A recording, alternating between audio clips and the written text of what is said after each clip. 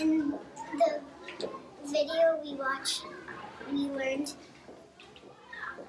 that animals can get trapped and they can eat the plastic and they can die. Where does the plastic end up? In the Usually it ends up in the dump, but sometimes like plastic bags or any of that can hold wind and fly away, it'll go into the ocean, and then some animals that will think that that's a food, so they'll eat it or they'll go around it and they'll get trapped and they'll By die. plastic. I told my parents that we shouldn't use any more plastic bags.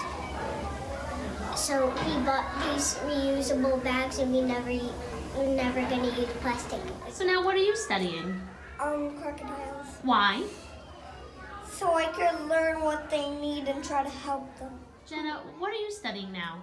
Pandas, Why? to learn about what they need So you could do what? so I can